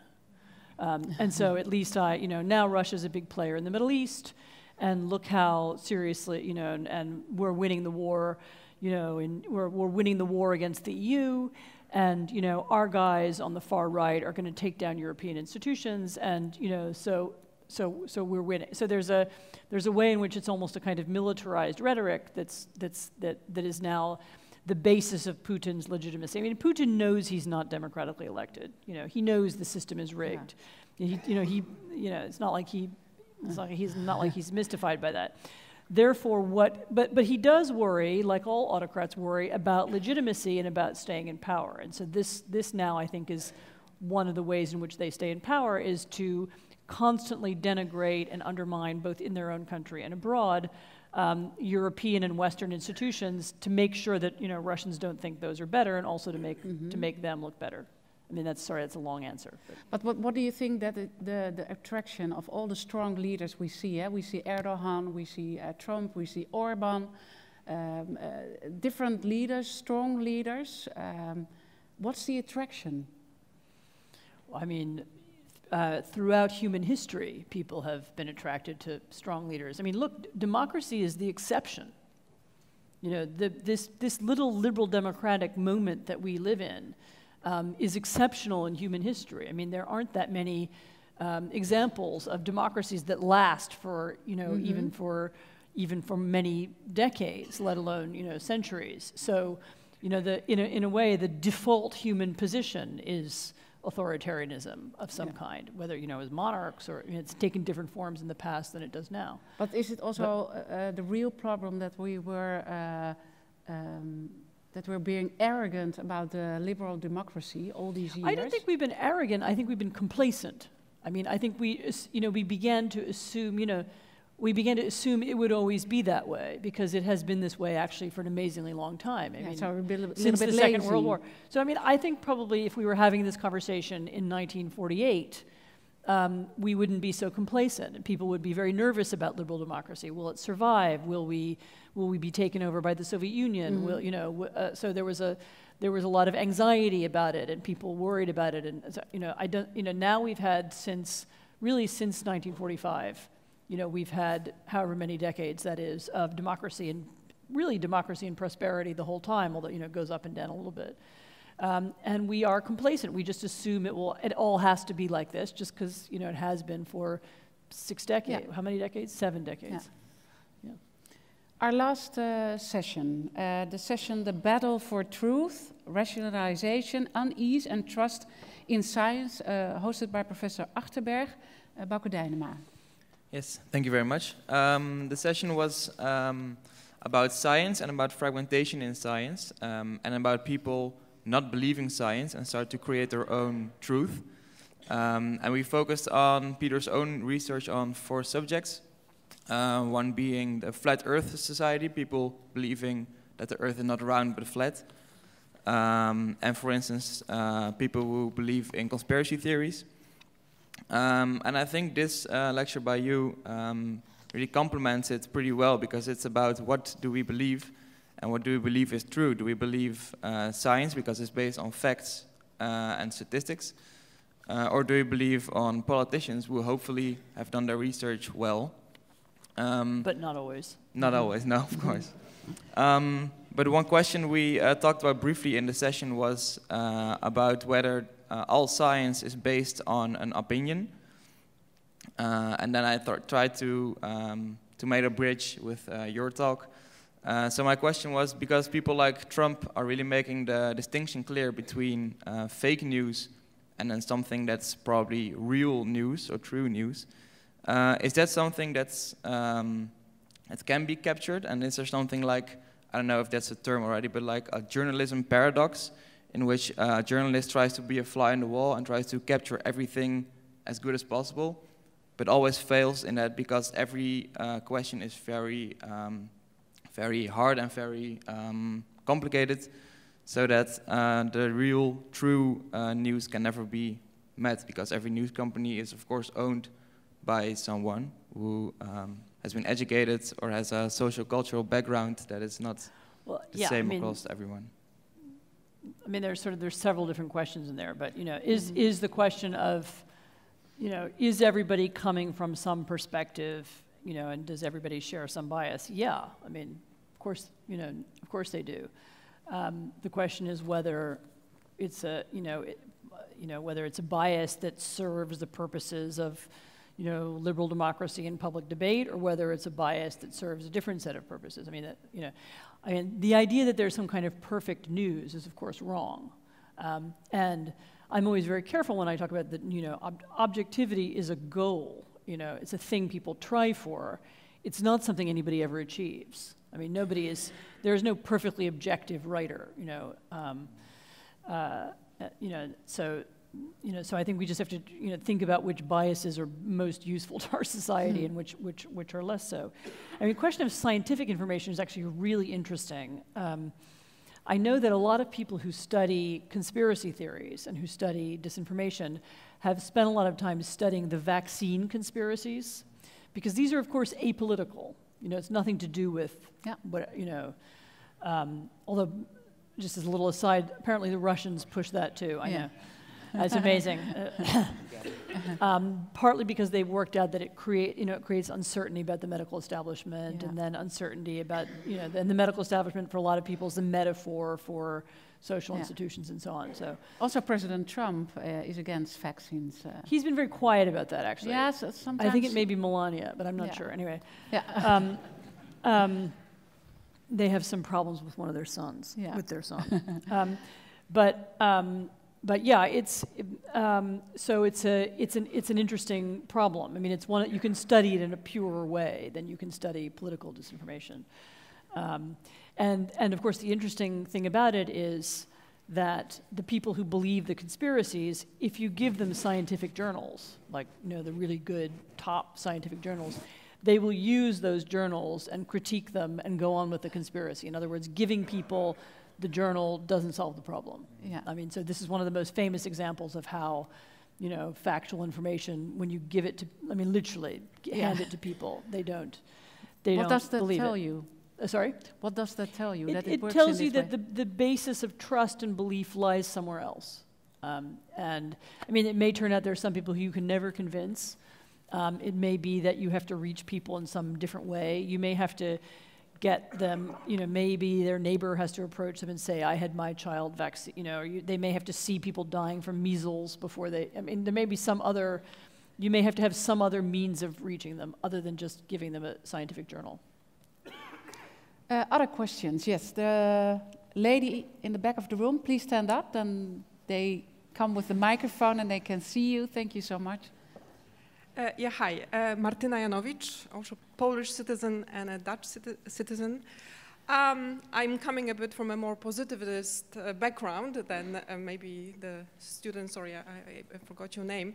I do believe there are facts, though we might vary in how we interpret them. No, I think they're facts. Yeah. So, okay, if we agree on that, I was thinking, you know, how in science, how do we, because we were talking about the problem that different sources provide different kinds of facts. So, you know, how do we deal with that in science? Through triangulation, through meta-analysis of a sort. So I was kind of playing with an idea, what if, you know, like grocery stores have sort of a label for how healthy a food is, if we had some kind of seal. An index. Index, indeed. That would it's been thought of, yeah. That shows to what extent there's overlap in how facts are presented in media across the spectrum. And then you could have, you know, if a fact is covered in a similar way by 90%, that would be great. 70, you know, still okay, but you could have a bit of a idea, where do you stand? What are your thoughts about that? No, I mean, there have been a number of ideas like that somebody I know has been working for a long time actually trying to create an index that would, for example, rank websites on the internet and give them sort of check marks, you know, or stars or something, you know, depending on how you know, you can imagine what the blowback to this would look like, but giving them, you know, some kind of reliability index. And then you could base it on, you could even do it in a computerized way, you know, based on, you could have a list of 30 different kind of criteria. Is the website registered in a transparent way or something? I mean, so there have been several people who've been thinking about, could you do something like that? Could you give a ranking? Could you give and then people can decide, right? I mean, you can decide to look at the low-ranked website and make up your own mind, just like you can, you know, they give calorie counts on the back of cookie, you know, cake things that you buy in the supermarket, and you can look at it and say, right, I don't care if it has, I can eat it anyway. Mm-hmm. And you could decide that about the website. So I don't care, I know this has a low ranking, and you know. I mean, it's a little tricky because then the question would be who's doing the rankings? And you can imagine, okay, and can they be hacked, or and can they be attacked, or, you know, and there was an idea to create a kind of consortium of universities to do this. It might happen, but okay. There are a lot of both technical and sort of philosophical things to think through. But there are people who are thinking about that. Okay. It's a good idea. I have room for 2 final questions. The lady over here, please stand up. And then you have the final question. Yeah. Oh, my name is Cecilia van Pesky, and I studied psychology here at the university many years ago. And I learned back then, as a psychologist, that we only know really what our own habitat is once we are outside of that habitat, right? It was the metaphor with the water, like the fish is, when the fish is outside of the fish tank, then he only knows what water is. Almost a little bit like the Higgs particles, I would say. But I think what I find very interesting about the discussion, and I was in a group talking about EU-Russian relations, and we are not really fully touching upon that, but I know we are limited in time, the root causes of this. Because I do think that, and I spent 3 years in Donetsk in the conflict that we have just presently, we actually are still in, working for the OSCE. And the only question I basically got every time when I was in the Netherlands, having my break here in Tilburg, having a little R&R, was, did you see these Russian green men? It was literally the only question I ever got, because that was the view that we had in the West, and that was what we wanted to have the answer of. Nobody asked me, nobody ever asked me, who is shelling your compound at night? And that came from the West, that came from Ukrainian territory. Nobody was interested in this fact. And I just want to emphasize again, we really don't know what we are facing at this stage. Also with this information, disinformation. Although I agree that there are facts, it's not a black and white world. And I think especially that is what these children already know. They know it's not just a black and white world because they also didn't grow up in that black and white world. Mm-hmm. We still did, you know, we still did in the 70s. Yeah. I just want to keep that in mind for further discussion. Okay, thank you so much. The final question was over there. Yeah, at the other side. Sorry, we have to wait for the microphone. Yeah, you're running. our final question before we round it up. Yes, thanks very much. I'm Richard de Kort. In fact, maybe the hold microphone can be a little bit higher. Okay. Yeah, thank you. I will not spoil too much of your time, but correct me if I'm wrong, but maybe I've missed a scenario in your lecture, because you told about the story of the tap water, for us being automatic, something we know. But what about electricity being, in fact, generator of disinformation or information? What if we run into a third world war, and you're an historian, so I think you know the theory that every now and then, every decade, we run into a war, and in fact, I myself believe we are somewhere in 1935 preparing and rearming, in fact, for a war, and in fact for a world we don't know. So in fact, when there's a major disaster of a nuclear bomb exploding, no electricity being, only the time that your cell phone lasts on the battery, that would at least, in theoretical sense, solve your problem of disinformation. So right, if there's also no internet, then no everything's fine. Yes, indeed. But I think that somewhere that scenario is realistic in the coming few years. And the change and the parallel, in fact, with the former two world wars is that those people of those generations, my grandparents, in fact, are still used to survive in a world like that. We, us, and do you have yes? a question regarding this? Or in fact, I'm missing that parallel in your analysis. Okay. What would happen? Maybe Anne can reflect on your view. Yeah. I mean, no, it's true. I wasn't talking about what would happen after nuclear war. I mean, I wasn't thinking about it. No, but actually, your deeper point,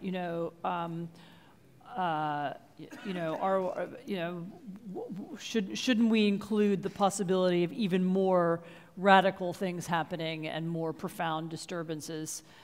Is right. I mean, yes, we have assumed for a long time that everything will just go on the way it has because it has for a long time, and we have forgotten that we have not abolished nuclear war, we have not abolished other kinds of weapons, we have not abolished dictatorship, we have not abolished warfare, and all of those things are possible again.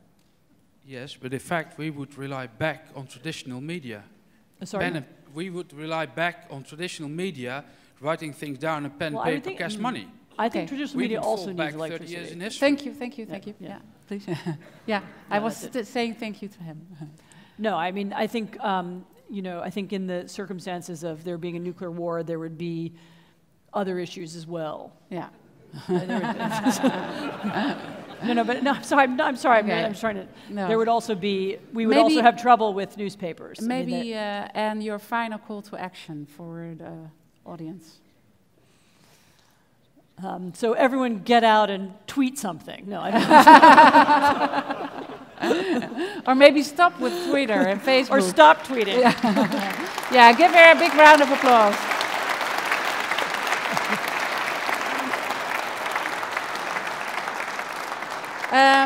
And we are so great that you were here today. And there's also, we have a little present for you. Please, Nina, you can bring it to Anne. Thank you so much. Thank you. I you. really appreciate it. I really enjoyed it. Thank you very much. Another big round of applause, please.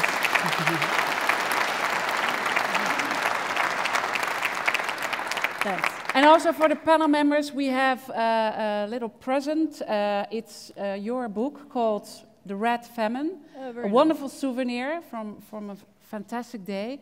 What's the parallel with this book regarding the topic we are discussing today? So that would require another hour conversation. No, this is a book. It's a very different subject. It's about an atrocity that took place in the Soviet Union in the 1930s, the Ukrainian famine. In my head, it is linked, and the link is to do with the the use of dehumanizing language and hate speech. I mean, why was the famine possible? Ultimately, it was possible because Stalin successfully polarized the Soviet population, and he convinced some people that others, didn't deserve to not to be citizens, but not to live, and that's how this particular dictatorship worked. So it's a longer conversation. Okay. Thank you. Thanks. Okay. Thank you also so much for the panel members. Thank you for all the opinions in the room. If you're depressed about the future, the drinks now are ready, just like you already said, and then we have an optimistic way of ending this day. Please, a big round of applause for you and also for the panel members and for Anne. Thank you. Thank you. Thank you.